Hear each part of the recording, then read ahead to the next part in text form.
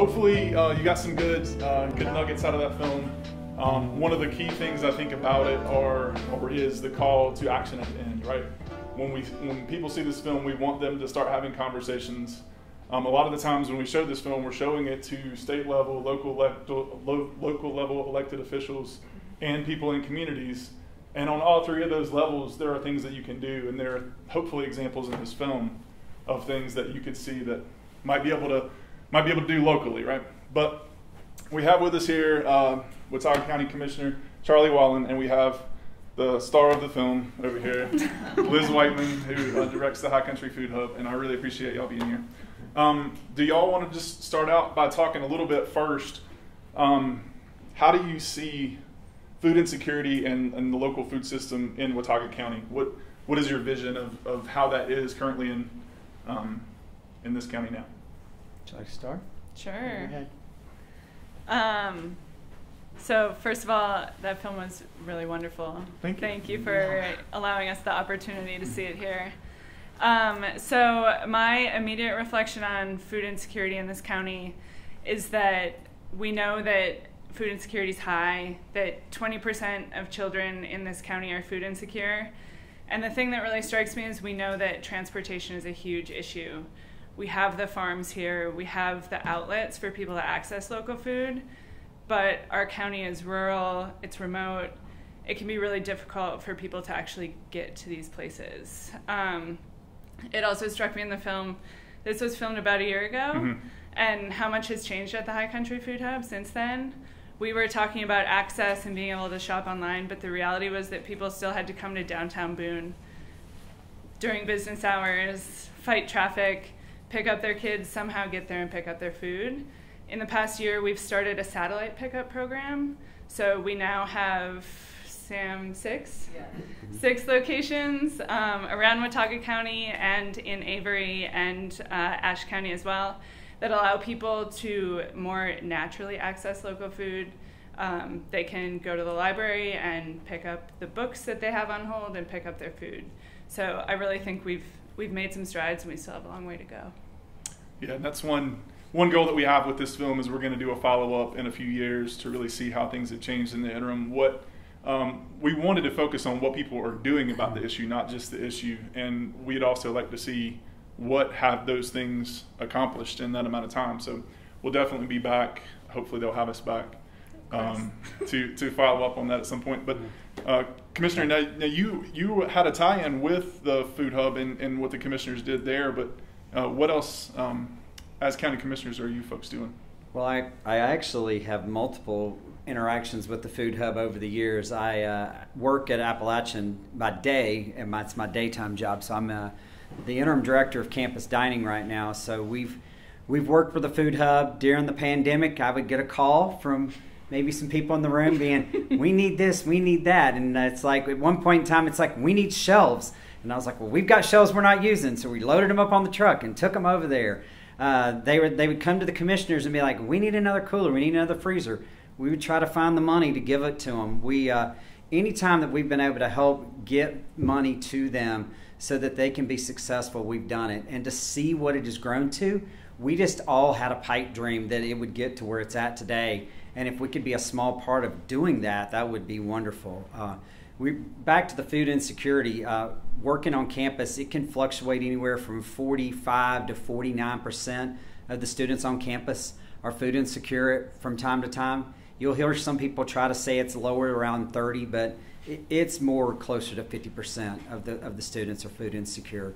So not only in the community, the younger children, you've got college-age students who are hungry, and then you've got the older folks who are hungry as well. So it's a problem that echoes through this whole county. And people look at this county and they look at this beautiful building and look at everything around and they're thinking, there's not a problem here. This county can be upwards of 29% of the poverty level, and 29% of the people here are suffering. So anything that we can do to help them, we try to do that as commissioners and go out of our way. I could talk on and on and on about this. This is one of my passions, is food and food for the community. And I grew up here in the mountains of Western North Carolina and have lived here in Boone 32 years. And I grew up in rural North Carolina, and having farms were just so important to my family. And for everyone. And the local school systems here too, they were doing some of the things you saw at Wake County. They were sending food out, they were delivering it on buses to try to make sure that all those kids would have a meal while they were away from school. And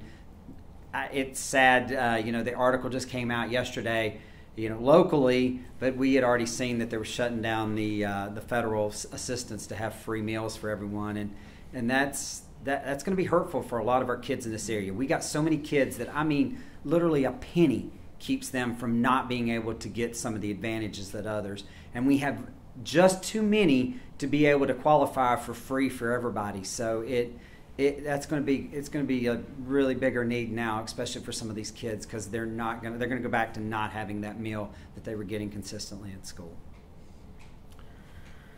Well, and I will say, I was talking to Commissioner Wallin before the film, and he was talking about how different counties and different areas seeing things that are happening in other areas have sparked ideas, and a lot of these things have spread. So even things that you've seen in the film, people have seen these ideas, replicated them in other areas.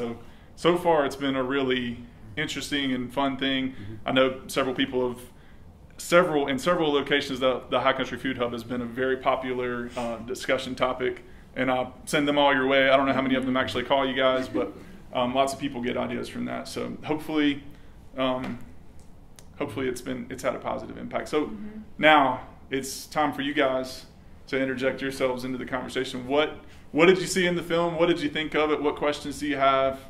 What was the impact of the COVID pandemic on insecurity in this county? You want to start? You can start. I will. I think we rallied as a community. I think there was opportunities to provide for people. The free meals, the delivering. I think we reached out to more people, and it made people more aware of the people that were insecure. And I think maybe we actually got more food to them than they probably had ever seen before, which was a good thing. I know the food hub it exploded. It just exploded rapidly of what they were able to provide. And it was to see the trust that people had to go to them, because they knew they could trust where that food was coming from. It was local. It was right here. They didn't have to worry about it. Especially when the pandemic started, all the fears were out there of, I don't want to get food from here. I don't want to get food from there. But then they were lining up. Literally lining up for blocks to get food for hours. When at the food hub, and it was just, and I was one of them. I would be in line getting my box every day. And I have a CSA with a local farmer. That's where all of our meats come. So, I don't just talk about it. I try to act it every day too in my lifestyle. So I think it was just incredible to bring even more awareness, and I think we've done even more, and it's continued even as the pandemic has kind of drifted a little bit out of sight. Yeah, and for the High Country Food Hub, the impact was kind of twofold. So as Charlie mentioned, our customers exploded. We often talk about now that we don't really remember the year of 2020 just because we were working late nights, we were there early mornings, every day there was a new problem and a new solution. So we kind of see a little bit of a silver lining of the supply chain issues that happened, that a lot of people were turned on to local food and they're still really excited about it. We also operate a Double Up Food Bucks program. So if you use your SNAP card at our farmers markets or at the High Country Food Hub, we'll double it. So if your bill is $50, you put $25 on your card, and we contribute the other $25, which is a huge impact in the community. And with COVID, we saw more people than ever before on food stamps. So we used to have a $20 limit for matching, and we made that unlimited. We still have an unlimited match, so we've seen the utilization of that program just go through the roof, and see that people who are using federal nutrition benefits can feed more of the meals for their family locally with high quality protein and produce, and we think that's really important. And I think it's really great that access is becoming one of the focus points for food insecurity. It's not just about the fact that someone may not have the means to get there or the money to buy the food. It's that they might not actually be able to access it. You heard there are several counties in the eastern part of the state that only have one grocery store. There are people driving 45 minutes one way to get fresh food.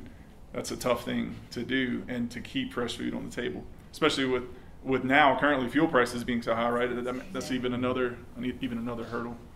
I saw a hand back there. Liz, can you talk about where that money comes from that supplements that? Absolutely. That other half? Yeah, Rachel's looking at me to see if I remember. So the money from that is largely funded from a number of different places, but individual donors, if you shop on the High Country Food Hub, you can add a $5 or $10 or $25 donation to your cart. The town of Boone is also a really big donor for that. They fund us every year, and there are a lot of church groups and different organizations. The Moravian Ministries just recently gave us some money to fund this, so it's all grant funds. There's some federal funds that go into it as well, but it all comes largely within the community, and we have seen an impact. Last year, Dave, correct me if I'm wrong, but we doubled $95,000. That was the total. So we doubled around $47,000, and in the life of the program, we have calculated that about $225,000 has stayed in this community instead of going to big box stores or other places where people would be shopping. That's great. Yes, ma'am. So I'm wondering, can Avery County people access the food hub as well? Absolutely. So we actually have a pickup location in Banner Elk. It is next to the Painted Fish at the Wynn office in Avery County. So the way that works is that you shop online, as I mentioned in the film, Thursday at noon until Monday at midnight. And when you go to shop, you can choose Banner Elk as your pickup location.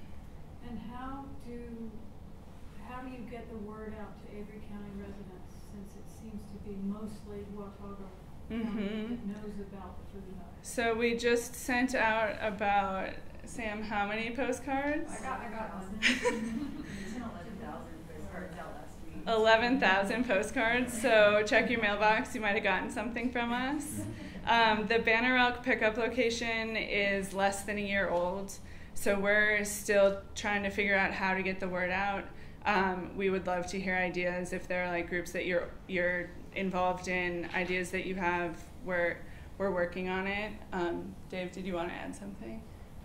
We're hoping to have additional sites in Avery County within the next year, and would love to come to talk to your church group or your any kind of group and tell them more about the food hub and the Double Up Food Plus. So Yes. we started a group called GAPS, which is giving at potlucks in Avery County, and we give to only Avery County charities. And if we were to include you, could we be somehow assured that the money that was raised in Avery County would then go to Avery County residents? Our development director is nodding yes to me. So yeah, I think so, and it sounds like that would be a great opportunity, and we'd be happy to talk to you after this about it as well. Thank you. Yes, sir. Is there enough of a defined organizational structure at a higher level? I've been with Habitat for Humanity in Chatham and Orange County for 30 years, and I know one of the things that we're able to do is to send some of our executive directors, et cetera, to regional annual meetings where there's some sort of best practices. So it's easy to pick up those things that are working somewhere and adopt them for yourselves. Is there anything like that yet, or is this too new in the scheme of things for the food security? Specifically for food security, no, but our association that I work for and that he's a part of, we have an annual meeting every year, and we have regional meetings all throughout the year. And so as county commissioners, we are trying to spread this word. Since we already have a network in place in that way, we're trying to spread this word about this topic and others through doing these types of projects. And are you getting good buy-in from the commissioners from each of the 100 counties? Oh, yes. Okay, that's great. Yes, sir. Yes.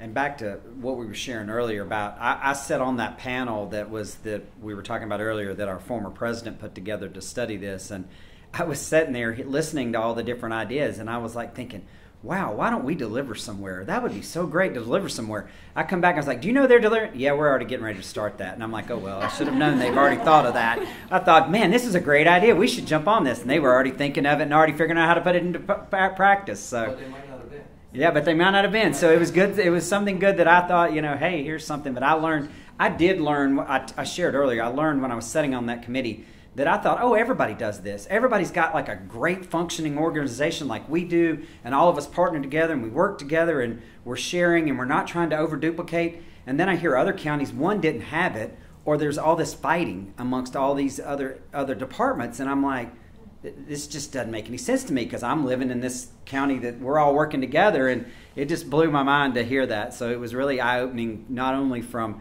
me learning, but also learning the challenges and being able to share the challenges we've overcome and how much farther ahead we are than a lot of other counties. So, and one of the reasons that if you'll see in the movie that we went all over the state. I mean, there are interviews from all over the place, and the reason for that is because everyone is doing something different. They all have their own ideas. If we can kind of cross-pollinate those all across the state and get the good ideas to move throughout the state using the network of county commissioners that we have from all 100 counties, then we consider that a win for everybody. It seems great that those schools made all those school buses available, because that's a big gift, isn't it, to the program? Yeah. And I will say it's interesting, just the way that thought processes go. Like, there's always a way to make something happen, right? The McDowell County part that you saw, they're using the public transportation vans. Well, the way they get their funding is by having a rider get on and get off. Every time a rider gets on the bus and gets off the bus, they get paid for it. They don't get paid for the driver to just drive around. So they had to have a volunteer ride and take the meals out of the bus, set it on the doorstep, and get back on. But they still got their funding because they had a rider and they were able to deliver the meals. So it was things like that are just really interesting. She's had her hand up a couple times right there. Yeah. Yes. Kudos to the Women's Room in Agriculture. Just the little bit that I've been involved volunteering, I'm continuously amazed by the programs that you are putting in place and growing. It's really it's encouraging and affirming, and it's a positive story, and we need more of those. And I couldn't help but think the same thing as I watched the film and also this discussion. I mean, this sounds like there's a lot of best practices, and I love your concept of creating, connecting from the local to the regional and sharing those ideas. And I actually think that COVID has enabled us to feel more trusting of technology to meet virtually, to learn new skills to meet virtually and share ideas. And I was wondering if you've even thought about, I come from technology, I think about white papers, right? And many white papers are marketing, but there's also technical substance to them, like how to. Just a little bit of this is what we do, and here's a little bit of how to. Have you been able to distill down any of that knowledge that you've been amassing and share it with your peers? So not just at the county commissioner level, but a number of the people that we saw in the film that are boots on the ground, as we say. Yeah, that's a great question. So we have thought about it. Over the past 2 years, we have gotten a lot of phone calls and emails from people who've heard about the Food Hub, who are interested in it. And a lot of times the questions were questions that I couldn't necessarily answer. I've been at my job for about 2.5 years now. So the concept and the reasons behind the way the Food Hub evolved predated me. So we actually made a film that is a bit of an oral history of the Food Hub, and tries to distill the origin story and goes into the way that we function so that we can share that with folks when they come knocking, because our vision of success in the future is that every county and every community has the opportunity to build something like this that fits their community. We're also a part of a Food Hub network. Statewide, it's convened by resourceful communities, and that's been a really wonderful space for us to be able to, as you said, connect and collaborate, talk with people down east who have issues and challenges on a totally different scale, where they're dealing with people who have hundreds of acres, and we're dealing with farmers who have maybe 5 to 10 acres. Have a follow-up? Absolutely. You mentioned the future, and Mm-hmm. that was another thought I had in my mind. I am old enough to remember the generation, my great grandfather that grew up in the Depression, and they moved out of cities to the Mm-hmm. country, and that's how they survived farming. And it goes back to, in my mind, the thought of victory gardens and individual resilience, and that adage, you give a man a fish, he eats for one day, Mm-hmm. you teach a man to fish, and he can support himself on. And I guess I was wondering how you see the future being able to empower individual families to even just, for example, distribute seeds Mm-hmm. and extend the education programs, not just about nutrition and how to cook healthy, but also how to grow and supplement their own household budgets Mm-hmm. or household nutrition with some of their own food. Yeah, good question.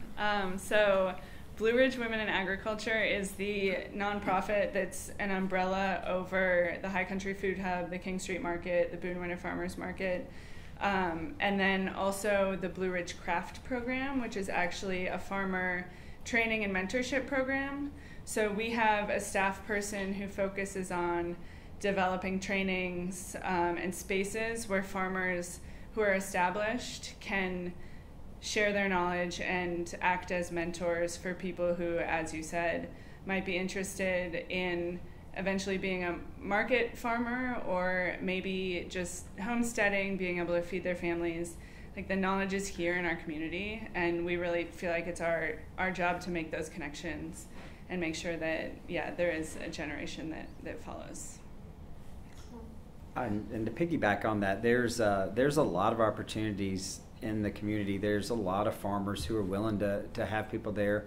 On campus, we actually have a 250-acre farm over in Ashe County that's a living, breathing, teaching facility, and there's classes held out there, and there's a lot of students who just go out there and volunteer because they just want to learn how to grow food, and that always warms my heart that there's people that just want to learn how to grow food, and they're going out there, and the gentlemen that run it, they love to have people come out there. They love to teach people how to farm and how to just grow whatever it is they might want to learn. And I had that growing up. I do a presentation on campus, and I always love to share that when I first came to school here, I was like, my roommate was from a city, and he brings home this can of green beans, and I'm like, where'd you get that? He said the grocery store, and I was like, they sell canned vegetables in the grocery store? I'd always went to the cellar, I'd went to the freezer, got it from wherever. I didn't even realize you sold vegetables when I first came to school here in the grocery store, and I thought it was like, I was like, that's the craziest thing in the world. I would never want to have that. So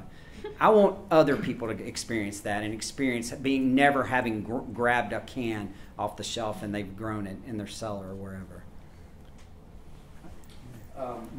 I know your focus obviously is on farming and that type of distribution, but I've often heard, and I think you all have heard the statistic that if we could just stop wasting our food in this country, we would have more than enough to feed everybody. And I've often thought about what happens with, the restaurants that are in the area or somebody who's got perishable foods. Is there a way to tap into that market to get involved with distribution, or would that be like a parallel operation that you're doing? I can speak to that some. The Hunger Coalition here in town, they go around and pick up food from all the any restaurant, grocery store that'll give them food, they'll give it.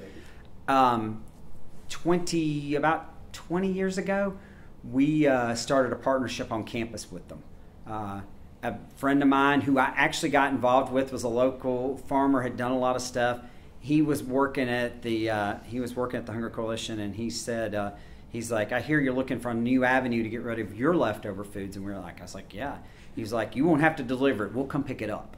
And so it just started. And now they have this huge truck that travels all over the county. They'll even go over into Tennessee. They pick up all this stuff and bring it back. And you saw in the film a couple of places where they packaged food and families that are needy can come. That's what you get to do over at the food hub. You come in and they shop for you, and it's all there. We give them all of our food. They package it up, freeze it, and they make box meals out of it. So there is already something of that already going and working in this area. And that's mostly grassroots. It happens in localities. There's not a uniform way that happens over the state for sure.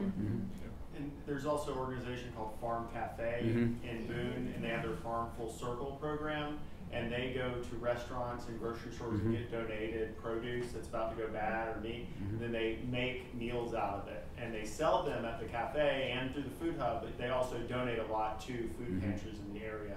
So it's a way to reduce that waste, but it's just, there's multiple organizations that are overlapping, but there's still need.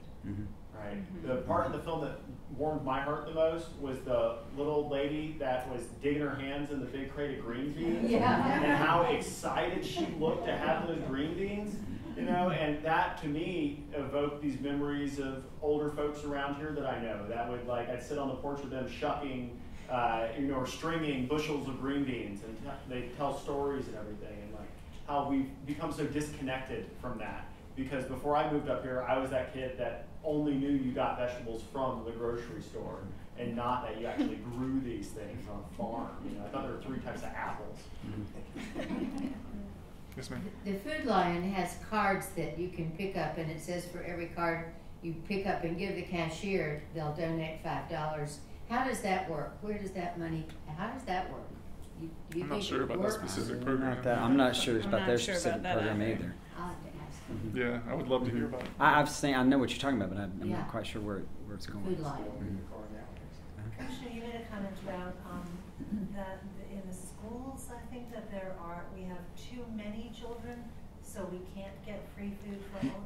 Yeah, there is there's like a threshold of where, like in Wilkes County, Ashe County, Allegheny, some of the other counties, if a certain number of kids at the poverty level, it trips, there's a certain percentage. Like if it's like 75%, don't hold me to that, I can't remember the percentage right offhand, qualify for free or reduced meals, then everybody in the county gets it.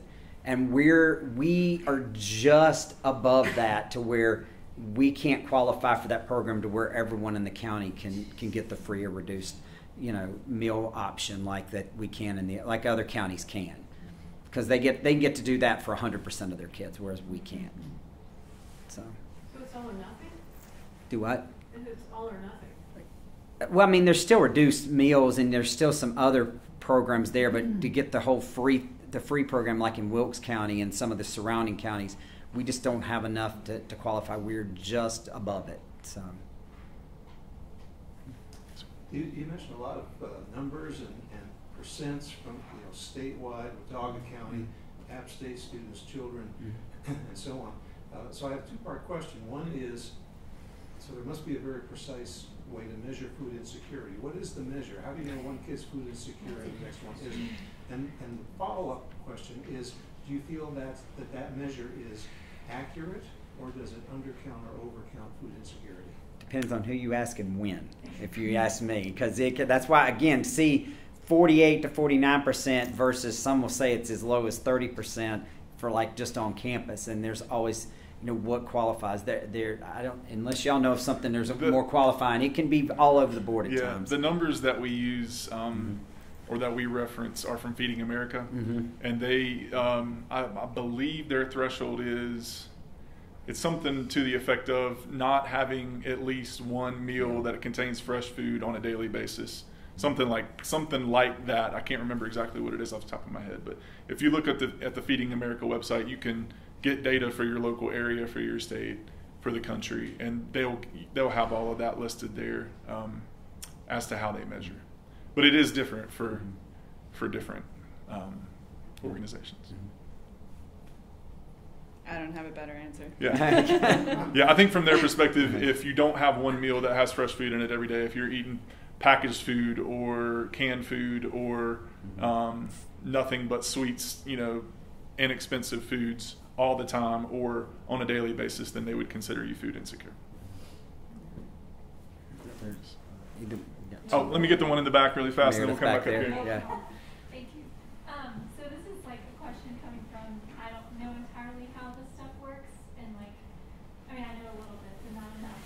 stand up so I can see. But, and like the Food Hub is an amazing, creative example of how to make food accessible.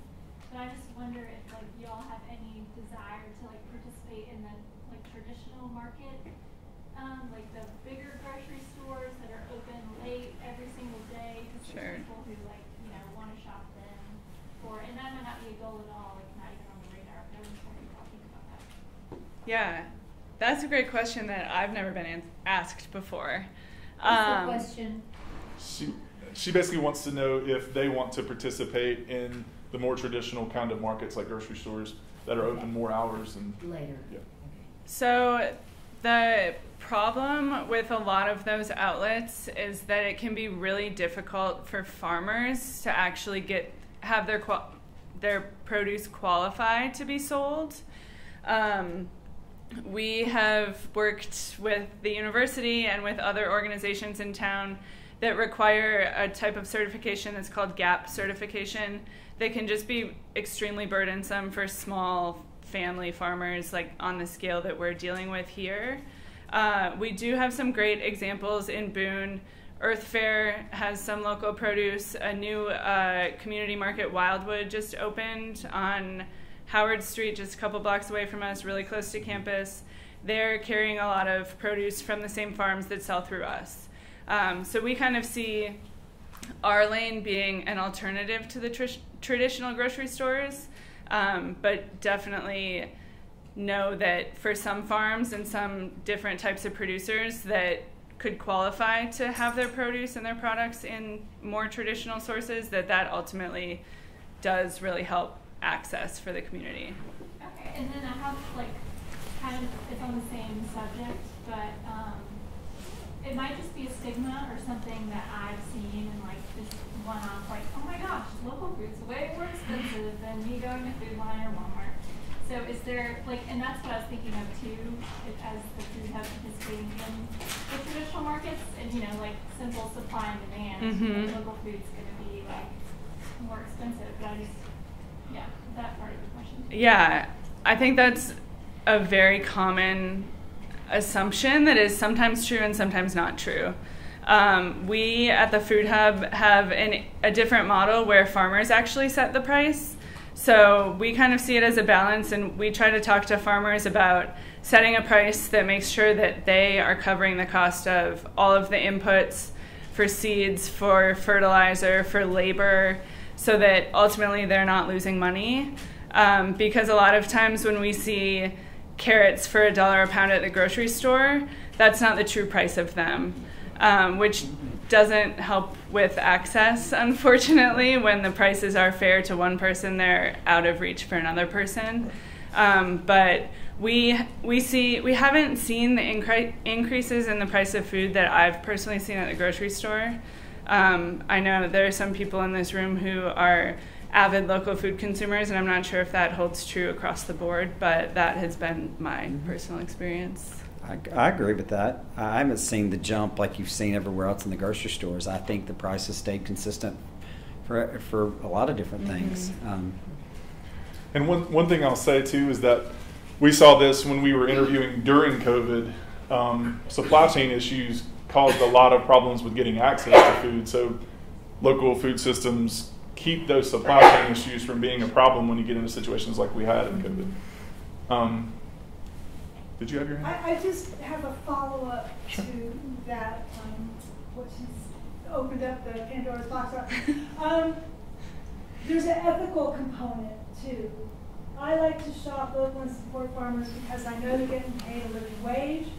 Walmart, Publix, Food Lion, these big box grocery stores are going for the cheapest food they can find. You're not getting the quality or the nutrition from it. The soils may be depleted. Most of the garlic in the United States comes from China. I don't trust China with my food, garlic or otherwise. So when I shop, there's also that ethical thing that I don't want my food to be an oppressive situation for the farmer, or the grower is the one who takes the hit. So I just think that's an important component to it. Yes. If I could just follow up on that, because I was going to sort of make the same point. And, I'm involved at the Food Hub in different ways, but as a consumer at the Food Hub, when I buy something and pay a little more for it, it lasts a lot longer in my refrigerator than what I would have bought at the grocery store. So I think when you look at the cost, you also have to look at how much of it did I end up throwing away if I didn't, eat it quickly. And then the point you make, the farmers are getting paid way more, 80% plus, of that dollar you're spending is going back to those farmers here locally. So I think, and it's not being transported thousands of miles. So you're also cutting out that piece of the food system, when you're buying it in this method. And somebody mentioned when the money stays local, it amplifies itself. And I don't understand all the economics of that, but I know it's true, and it's really important too to keep your money. Well, you get to shake the hand that feeds you. That's like a good term that farmers markets have, right? You get to form a relationship with the people that are raising your food.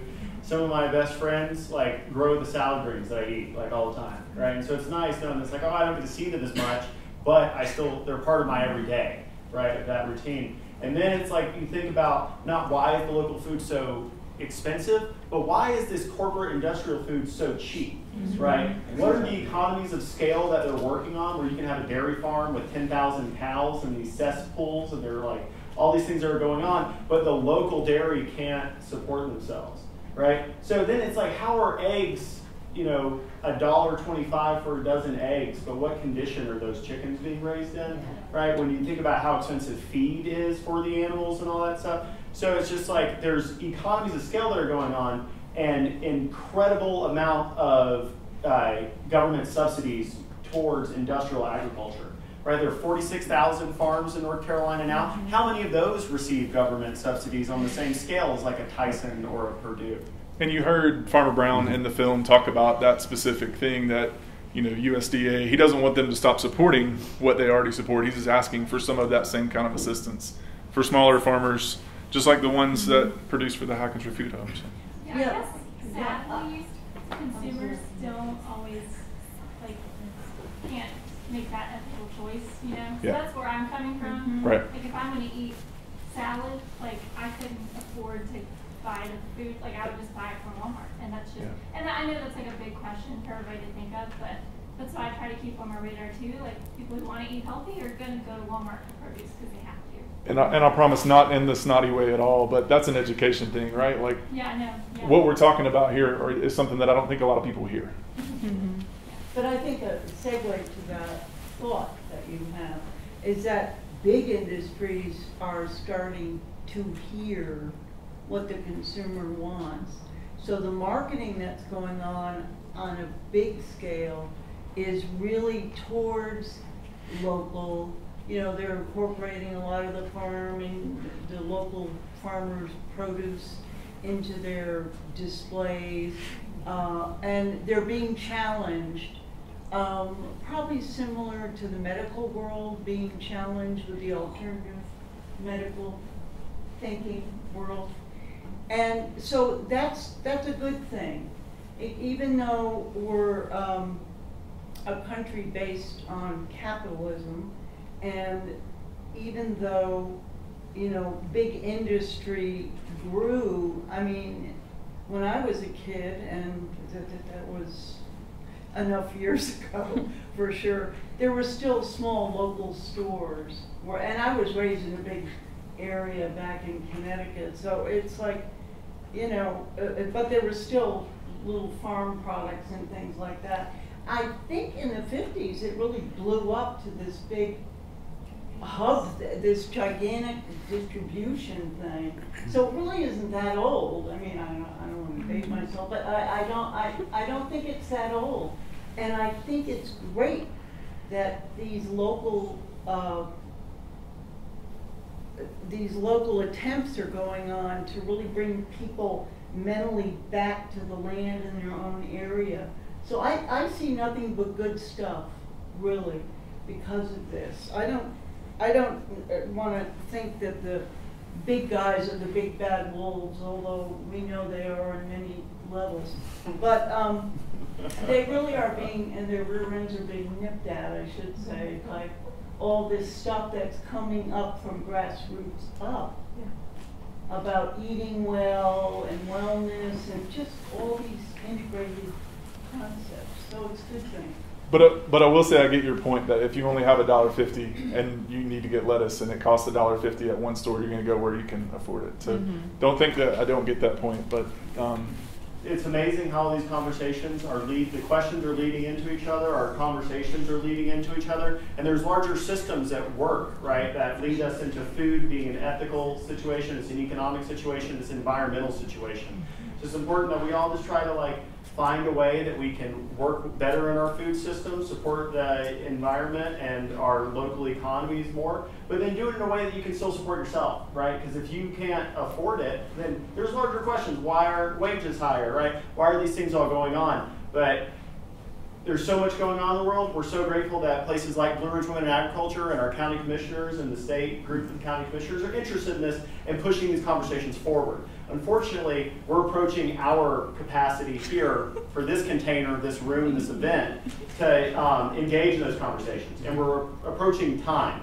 So is there, if y'all could just, in the last couple minutes we have, just tell us where we can learn more about the initiatives that are going on at the local, the county, and the state level. Well, and can I also ask, this was a good segue, I want to know where the film goes from here. So who else is going to see it? So we've been showing this all over the state at different locations in groups, about this size. We have local leaders, local legislators at the state level, county commissioners, things like that, who come to these events, mayors. And we're doing it this way through August. We're going to have a screening at our annual convention, our annual conference, which is going to be held in Cabarrus County. Was that Concord? That's Concord. I have to say everything by county names. Concord, North Carolina. So we're going to have a large group there, about 600 to 800 people. We'll have a screening of the film there, and then the final event is at North Carolina A&T. We're going to have a lot of the agricultural faculty, staff from the college involved in a large educational event there. And in that time frame between the August and early September, it'll be released. We're going to have it on Amazon Prime Video, YouTube, and Vimeo, and I can give you all the website where you can keep track of it for when it's released. We don't have a date yet because Amazon Prime is making us wait around and go through the whole process. So hopefully we'll have that soon. But if you go to theresilienceFilm.com, that's the website for the film. And we hope that all of you who are here, when it comes out, will share it to as many people as you can, because we want to get it out there everywhere we can. But I'll let you folks talk about where they can get more information. Well, I want to, right quick before we talk about that, when we were talking about food and the expense of local food, I will say that all of the vegetables that I have in my garden right now, I bought from the Food Hub. And you want to talk about something that is cheap, it undercuts any price that you see at any bigger place, Lowe's, any other place in this town.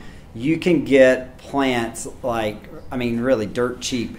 No pun intended. And that's everything in my garden came from the Food Hub, from my tomatoes, my squash, my zucchini, my potato, everything, all the seeds or any of the plants all came from them. And I didn't pay hardly anything for it. And it was great. And I'm helping support local farms who are growing these seeds, and then I'm putting it in and using it. So that is a way you can do it if maybe you want to have a way to give back and help the farmers out. Interesting. So you want to have any resources or anything? Sure. So we're online. You can find Blue Ridge Women in Agriculture at BRWIA, and that's the acronym, .org. If you go there, you can see all of our programs that we talked about, the Blue Ridge Craft. That'll send you to the High Country Food Hub as well, our King Street Market. The High Country Food Hub operates year-round, so you can shop locally and buy vegetables that are grown in the High Country year-round. A lot of people don't think about that. And if you are interested in getting more involved with us, we're always looking for volunteers on Wednesdays at our downtown Boone location. If you send me an email, my email is liz@BRWIA, and we have some cards in the back that don't have my email on them, but you'll get in touch with someone we can send you the information about signing up and volunteering, and our volunteers are like the engine that makes the food hub work. So if you're interested and available, we would really love to have you be involved.